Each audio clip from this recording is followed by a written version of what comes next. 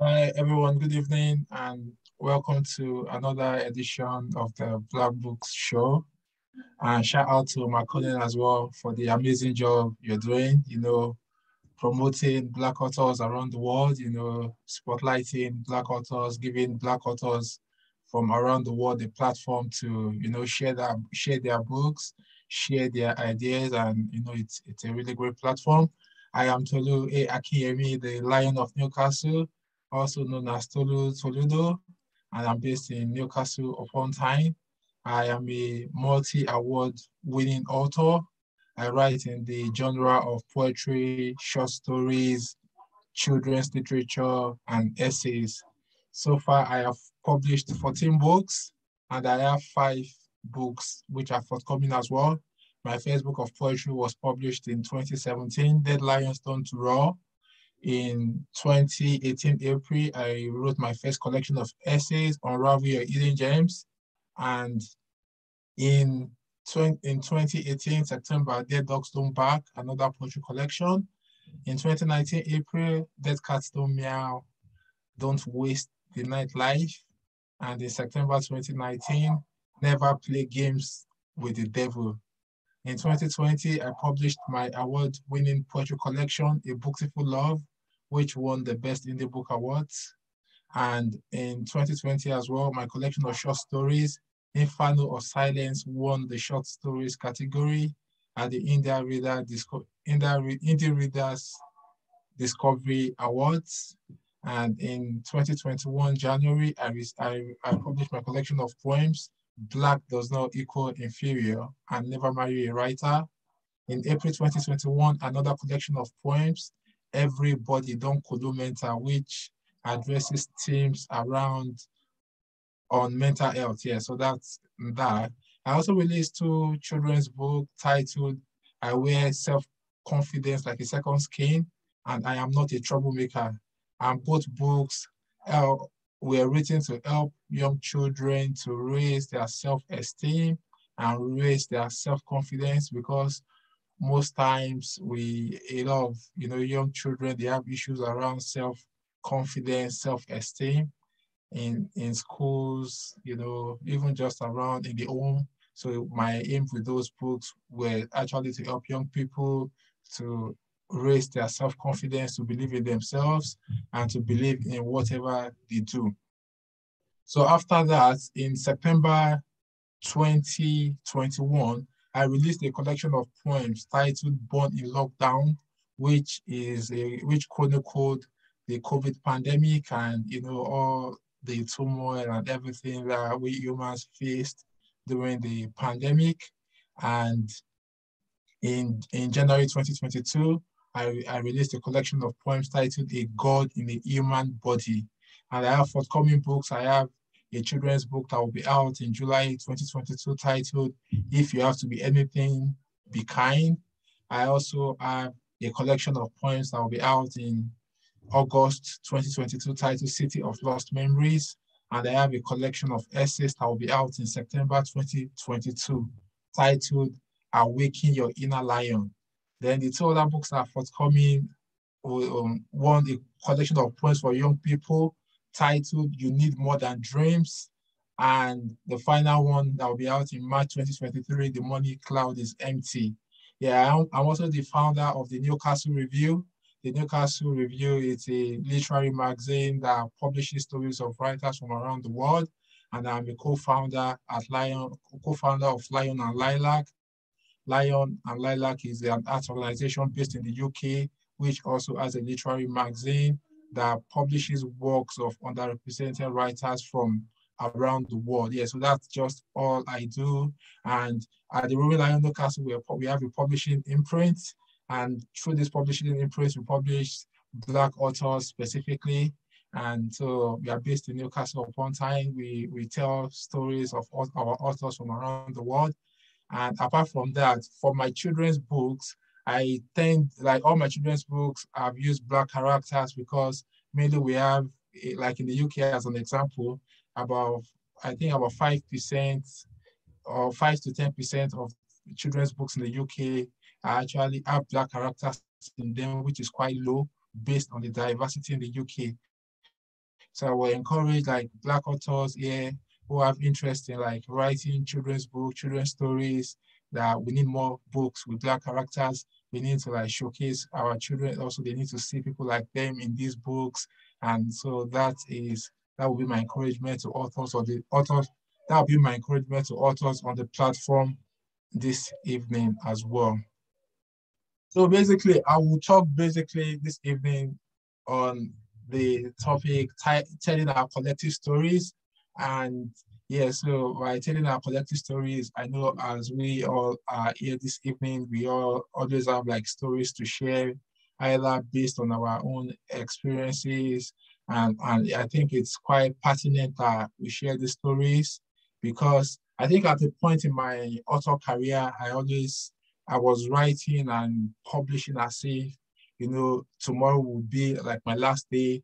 And I had that imprint, I had that kind of mindset that I had to tell my stories. I had to share the stories that the world needs to hear these stories. So I think as writers, as authors, as aspiring writers, it's quite important that we share our stories for people to find inspiration through these stories, for people to read our stories and find encouragement.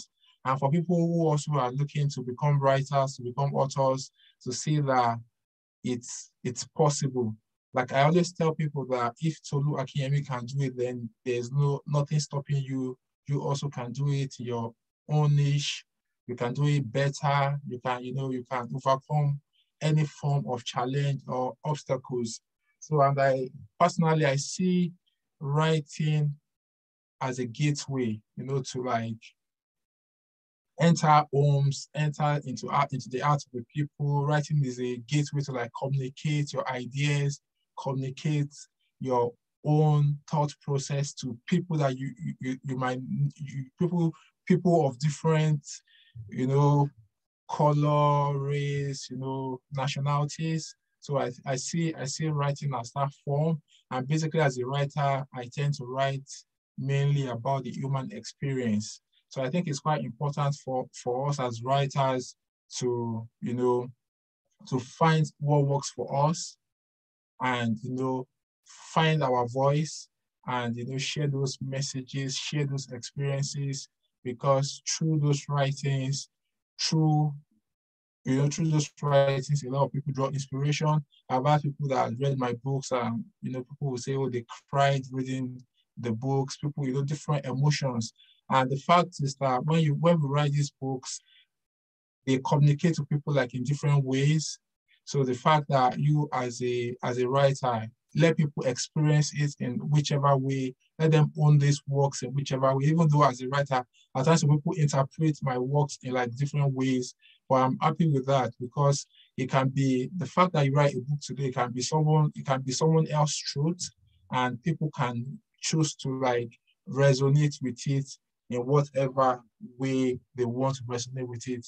Also, I think in telling our collective stories, we need to be authentic as well in terms of sharing our stories. These stories must come from the heart, it must come from the soul, it must come from within, And so when it's authentic, then also we would always strive to like make these stories original. When I always say something like originality is very important. A lot of people say, oh, but in the writing space or within the writing community, there's no new, I hear that from time to time, there are no new ideas, people just like recycle, recycle things and all of that. But I feel like as writers, there's still a way that you can come across as authentic, you can come across as original. And that is, as a writer, I know a lot of people when in starting out, they don't really have that voice. In starting out, they try to aspire to be like someone else. But I think it's quite important to find your voice, to stick to that voice, and because that is what would like differentiate you in the long run. So if you are picking a book written by Tolu Akinyemi, you already know that this is how Tolu Akinyemi writes, this is what Tolu Akinyemi stands for, and you are able to tell the ethos behind his writing, because for me as a writer, I like to write on things. I like to share a message. I like books that would like impact people. Either it could be, books that people would read and draw, take a lesson away from. So let people know you for something, like something that will be worthwhile. So it's not just all about, oh, I'm in this writing thing to like make money, or I'm in this writing thing just for personal interest, but writing, sharing these messages that would impact lives. And it could just be as small as, you might feel like, oh, it doesn't matter a great deal, but for someone who is reading what you've written, it might matter a whole lot to them. So I think it's quite important that we share these stories. And I also think that as writers as well, it's quite important that we share, like in my essays, when writing my essays, I always like to share my personal experiences. I think it's quite important that in telling your stories, it's quite important that we share our personal experiences as well. So you're not just telling these stories for the sake of telling stories, or you're not talking about writing stories and quoting Jeff Bezos or quoting Bill Gates. What stories can you tell? What stories can you tell from? Let people know about your struggles. What struggles do you have? I like these struggles. Let them know that as writers, they can also draw inspiration from you, because if you look at it in the bigger picture, we as writers as well, we are like inspirational figures. We are people that people read our works from around the world. So there should be one or two things from our lives that, in our journey, there could have been days of like struggles that we feel like our readers can draw one or two lessons from. So I think in sharing these stories, why rather than, looking for figures, looking for public figures that these stories people cannot really connect with them. Why not let people connect with you as the author as well? Share your own personal story so people can like draw inspiration from your journey, from your life. Let them know about these struggles and how your own journey as well. So I think it's quite important as writers that we must continue to like share our stories, and no matter the frustrations, the process, and the journey, always reach out to people who have gone before, like who have gone on this journey before you, for guidance, for advice. And I remember something as little as when I started out and I wanted to get an ISBN, and the editors that were helping me at the time for my first book, they offered to give me their ISBN, and I didn't know at that time that if I had collected that ISBN from them, they would have been my book's publisher. So little things like that, for new people who are coming into the journey, it's always quite important to like seek guidance from those who have walked this path before us. And that's the place of mentoring. That's the benefit of having like mentors and people who have walked this path, having platforms like the Black Books webinar where, ideas, where you meet other authors, we're able to like network with other authors and see what other people are doing within this space. So I think it's quite important in like, let's share our stories, let's, communicate our ideas to the world, because that is the only thing we can do. And in also telling these collective stories, apart from the normal like online platforms to sell the books, your website, like having a face to the author, having all of that, I think it's quite important as well to also find ways to like sell your books offline as well. So beyond Amazon, the Barnes and Nobles of this world, your publisher's website, your own personal website, shop, and all of that. I think it's quite important to like get into the city, are there markets around you that you can get into to sell your books. And so I think that is something we authors will need to look into, not just like expect everything to come to us, but there are times we need to like personally, I go to a local market in the northeast of England, and I get to meet people, sign books for them. So every week, people from even tourists, they come, they buy the books, they go just all around the world, and it gives people like great fulfillment. And it's not just even for the money, but every week I know that I'm selling books, and the books are moving. And so before you become that big, before you become that big fish, within the literary space as well, you need to invest, you need to like hustle, you need to invest and invest in yourself. Basically, even just from being at those markets, I've had like invitations to literary festivals and all of that as well. And so there are a lot of opportunities whereby we are able to like network, make new connections. And that should always be the goal, like networking, making new connections and investing in the author journey. And at the end of the day, I think it's quite important to tell these stories because as we all know, life is fleeting. And for me as an author, I always just want to, I'm not always comfortable like having like unpublished manuscripts lying around. So I always like to like just write and get my work out there, just publish these works. So I encourage everyone in the building, the Black Book Show, everyone yet this evening that share your stories, keep writing, and the world is our oyster. I will end, since today is Mother's Day, I will read a poem from one of my collection of poems titled A God in a Human Body to celebrate Mother's Day. And this poem is titled Shiro. For all our Shiros we will never forget. Goosebumps of mother's love sent me into the high heavens. This was more than threadbare. Paint mother on the canvas, says Shiro. This love suffocates more than Cupid's arrows. I feel the weight sinking into my bone marrow. Goosebumps of mother's love drives me into ecstasy. This sends me into overdrive. Mother's love leaves me in awe. Just call her Shiro.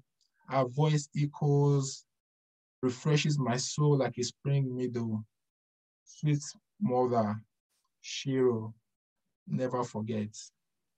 Thank you very much. Thank you, Makonnen, and thank everyone. I'm on Instagram at Toludo, and I'm on Twitter at Tolu Akinyemi. My website is tolutoludo.com, and also for my other platforms, the newcastlereview.org, lionandlilac.org as well, and the rurallionNewcastle.com. Thank you very much, and it's been a pleasure to be on the Black Books Show today. I remain Tolu Akinyemi, the Lion of Newcastle. Roar!